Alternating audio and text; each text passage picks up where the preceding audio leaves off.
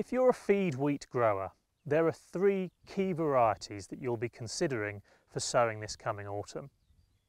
They are Group 2 variety, KWS Extase, hard Group 4 variety, Champion, and another hard Group 4 variety, KWS Dawsum.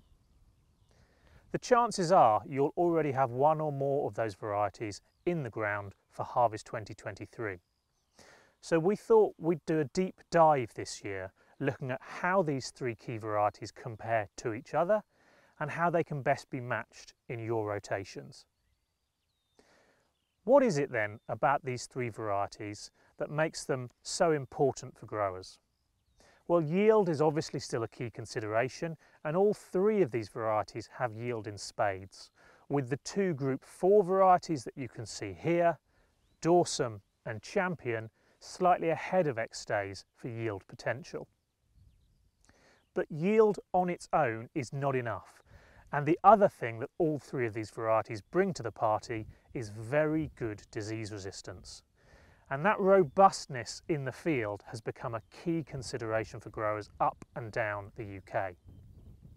Let's turn to look then at agronomics and disease resistance. You can see that all three varieties have a good level of resistance to our key cereal diseases of yellow rust and Septoria tritici. Dawsum in particular appears to have a bomb-proof resistance to yellow rust, which it's inherited from its parent variety Costello. Looking at Septoria tritici, it's Extase and Champion that stand out, with the resistance score for Champion in particular a highlight amongst all of the recommended list varieties. All three of these varieties then show no particular weakness to any of our main wheat diseases. They appear to be robust all-rounders, and that's particularly important as we look at larger farms and those with more tricky areas of land to access with the sprayer. These will stand up under disease performance, and in a catchy season where perhaps we miss spray timings, these are the crops that you could perhaps leave a little later whilst focusing on maybe a milling wheat that needs a little more care and attention. Let's turn to look then at where these varieties fit in your rotations and how they might complement each other on farm. If we look at the rotational positions, all of them are good choices as a first cereal. It's that second or continuous cereal position that has been harder to find varieties for in recent years. And looking at these varieties, we do start to tease apart some differences between Dawsum, Champion and Extase. Champion would be our top pick as a second wheat variety.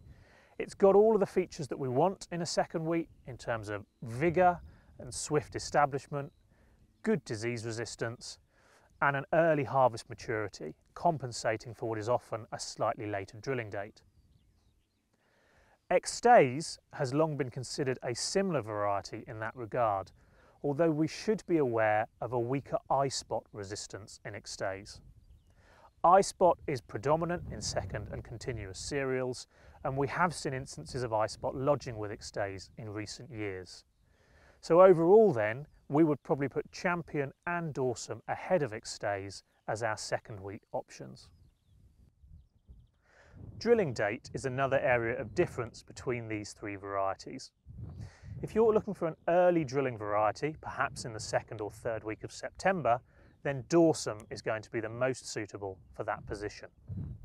Both Extase and Champion are much more vigorous varieties, better suited to a later drilling window, with Champion in particular not suited for early drilling due to a slightly weaker straw strength that may lead to lodging if drilled too early. You can see on screen now where we would place these varieties in their ideal situations, starting with Dawsum as the early driller and into the main drilling window, then perhaps moving on to Extase for the main and late, with Champion the latest sowing potential. Dawsum in particular offers the widest sowing window, and we would class this as a flexible driller, meaning you can start with your ideal drilling date in mind, but if weather and conditions don't allow that to take place, you can be confident that Dawsum drilled later, perhaps in November or December, will still cope well from that later drilling date.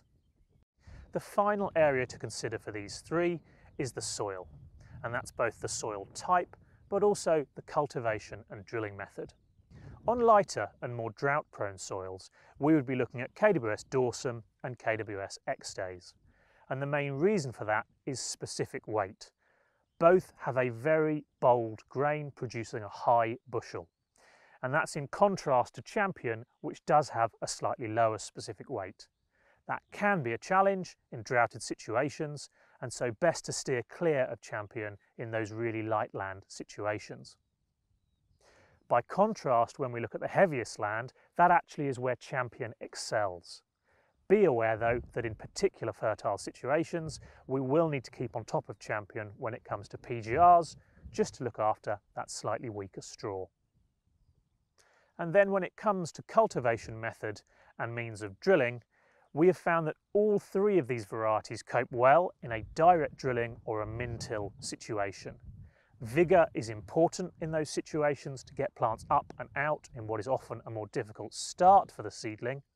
And they're also all high tillering varieties, where we do often see compromised tillering in a direct drilling situation.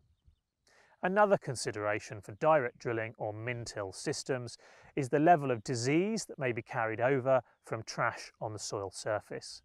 That again recommends all three of these varieties with, as we have seen, strong disease resistance. The final area for us to be aware of when considering these varieties is orange wheat blossom midge resistance.